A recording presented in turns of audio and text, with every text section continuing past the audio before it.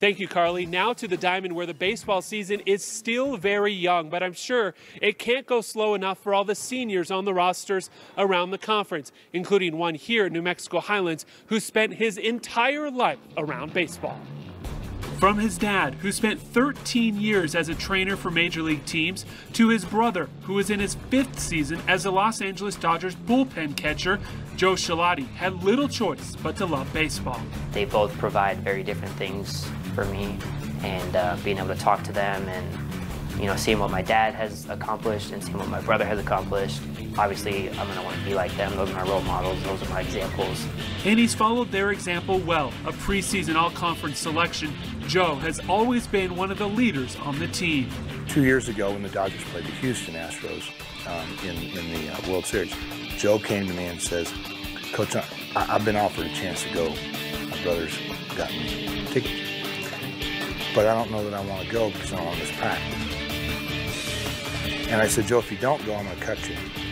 And I mean it. Joe ultimately made the decision to go. As a baseball fan, being at a World Series, and being in LA, it's a pretty historical place as far as baseball goes. And just from that aspect, it was an incredible experience. I think a lot of people don't ever get to go to the World Series just as a fan.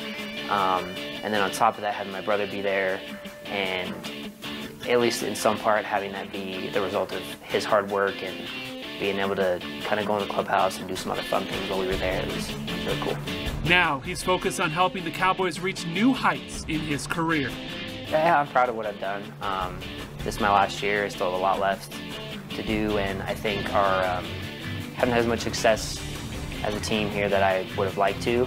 And I think this year definitely we're in a good position to have a better year than we've ever had since I've been here. I wish we could change the NCAA rule and Joe could play for me for the next 40 years. And even if Joe's playing career comes to an end in a few months, there's no doubt he'll find his way back to the Diamond. And I do believe that Joe will somehow make his living in baseball.